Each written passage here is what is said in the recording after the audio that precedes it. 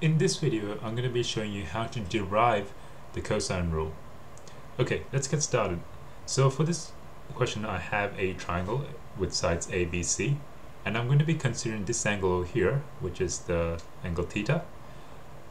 Okay, and so let's just get started. Right. So I need one more thing, and that's this vertical line that's perpendicular to the base. Okay, so over here that's going to be 90 degrees. So using that, I can say what this length is going to be. So this length over here, using the angle theta, is simply going to be a cos theta. Okay, and let me call this height over here h.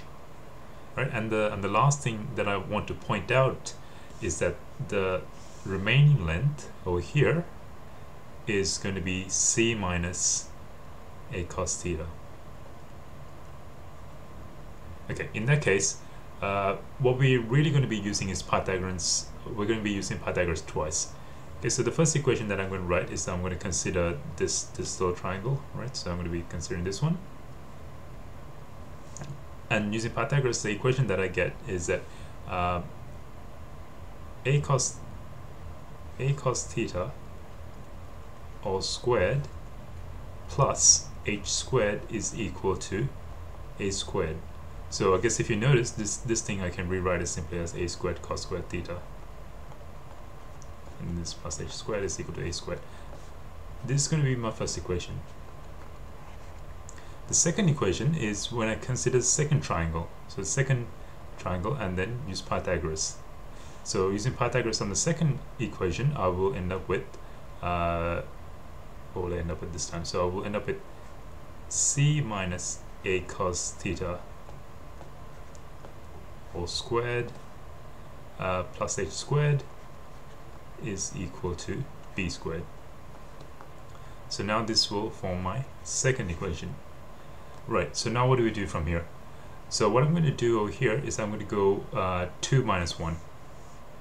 Right, so this is, so we are almost up to our final proof. So we go 2 minus 1. So expanding this bit out, so I'll just write it in small. So that's c squared minus 2ac cos theta plus a squared cos squared theta, right?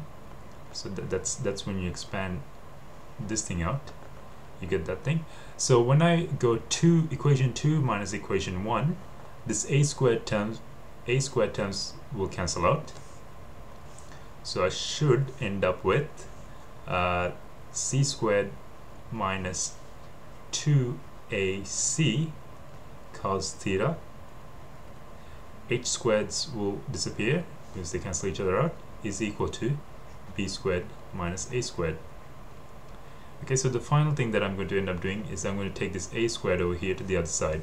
So the final answer is that b squared is equal to a squared plus c squared minus 2ac cos theta. Now if you're a bit confused and thinking, hey, this is not the usual form that I'm used to, the usual form that you're probably used to is seeing c squared is equal to a squared plus b squared minus 2ab cos theta, right? But the thing is, if you think about it, if I swap my c with the b, right, so I should end up with this one, but this time in my new equation, the cos theta that I'm talking about is over here. Okay, so basically you're looking at the theta that is opposite to the line that you're after, right? So b was against this theta, c over here was against this theta. Okay, so basically it's an angle opposite to the side. So there you go, that's a final proof. Interchanging between these two is just a matter of changing letters, right? So just be careful with which theta you need to be referring to. And that's it for the for my cosine proof. If you have any questions, let me know, but thanks for watching.